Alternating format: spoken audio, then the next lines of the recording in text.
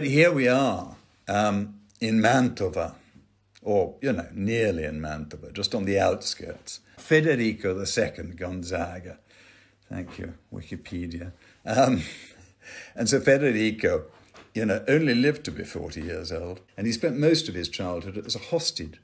And there's a beautiful painting of him by Francia. As a child, when he was a hostage, he was the son of Isabella d'Este, and Francesco, Gonzaga, who was the Marquis of Mantova at the time. He was being made a duke by the emperor, by Charles V, so he wanted a good place, to give a really big party to celebrate. And I have a feeling, didn't the emperor go there and he was entertained there? He got Giulio Romano to come to Mantova and stay there for sort of 15 years or something, who had been one of Raphael's assistants, a complete genius, and, a great painter and designer and architect and everything. And of course, what's always fascinating for me about these Renaissance designers and architects and people is the amount of their work that's completely disappeared, because obviously they had spent quite a lot of time designing things like cakes and wedding decorations, and all that sort of thing. I'm sure a lot of their time was spent on food, And also, of course, all the designs for silver, ceramics and things, and which they did quite a lot of. And there are so few surviving drawings, of course, because they were, the drawings were working drawings and they were handed over. And then the things were melted down later on because nobody was interested. So actually, we see the incredible amount of work that they produced that survives. But then there's this whole other lot. Imagine all the other things. It's a square, amazing, sort of party palace, really. Not really meant for living in at all. It was just really meant for entertaining. And it's just full of architectural jokes by Giulio Romano, who's constantly playing with the fact that none of it is actually stone. It's all brick with stucco on top. And so he could basically do whatever he liked. And he was not somebody who believed in the classical canon of architecture. He believed in joking about it. And so he must have driven people absolutely nuts at the time because he was so irreverent. And he was constantly doing things like the slipped triglyph, which on the top left of the picture here, you can see this thing falling down. And so all, as I said, in stucco. And this is I think it's been restored here from the time of the other photograph. So it's looking a bit too clean, really. But there's a couple of those slipped triglyphs. Here's another one. That's before it was restored. They look rather nicer. That's the first time I went. Now, this is one of the fireplaces.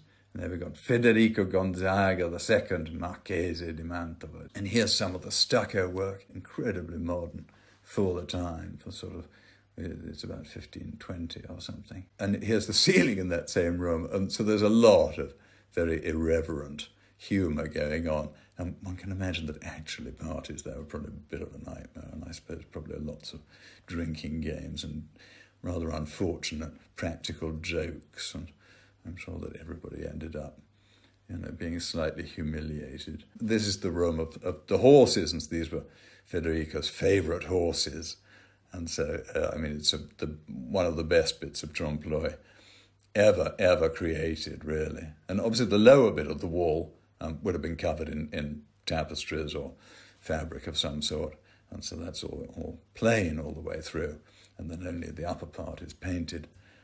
But the painting is just unbelievably fantastic. Isn't it wonderful, with these two great niches with very convincing sculptures inside.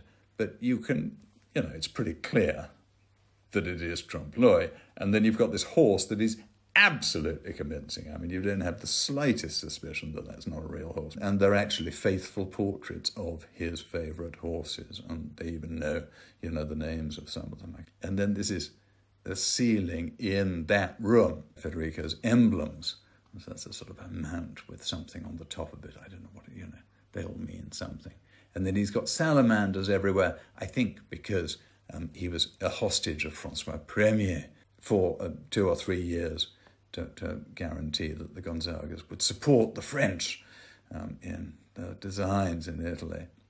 And so he probably was allowed by Francois Ier to borrow his salamander. And so this I think, was the room for eating in, because it's all about eating and the feast of the gods.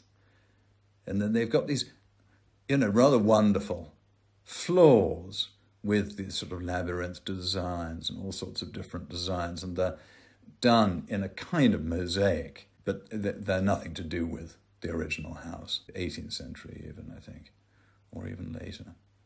But they are very beautiful. And the original floors would probably have been either just plain terracotta tiles or decorated terracotta tiles, and those extraordinary decorated terracotta tiles that they did at the time that most people had. And certainly Isabella d'Este had a lot of those. So probably her son did too. Some of the fantastic painted Feast of the Gods. It's just the most wonderful combination of architecture and painting and storytelling and fantasy and everything. It is marvellous. And then the whole room is designed around the painted narrative, and with this incredible architectural structure going up that then is made part of the painting. There's massive brackets that are clearly meant to be holding up the roof that are then just supported with a little bit of greenery.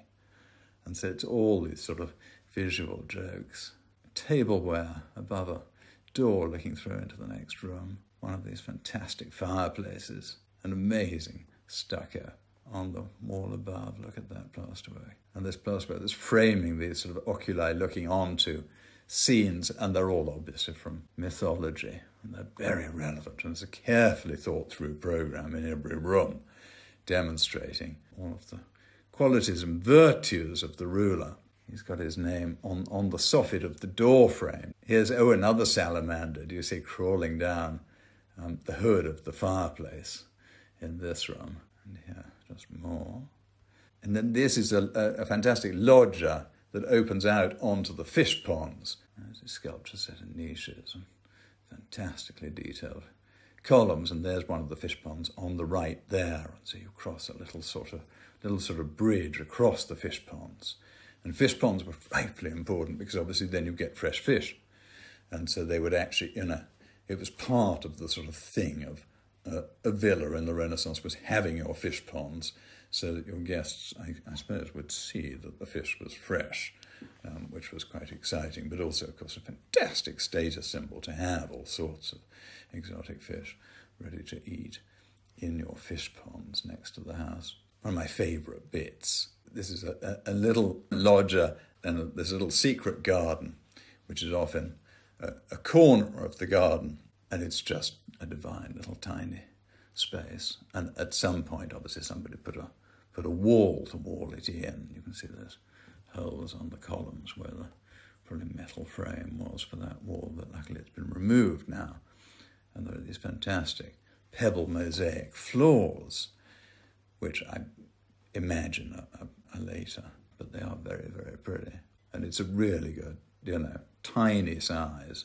It's fantastic. And then the detail of the painting in there is just wonderful. And this is not, I think, Giulio. I think this is later. And this is somebody, or I think maybe it's his time, and it was somebody who was part of his team and then went on and decorated another house, which we might look at that next time, somewhere near Parma. And people from here went there and did very similar stucco work and painting. But I love these grotesques. Look at this with these tigers and babies. Such a good combination. And then here's some story from Aesop or something, framed with these wonderful painted stucco decorations. And then looking from the loggia, there's this little sort of grotto house opposite.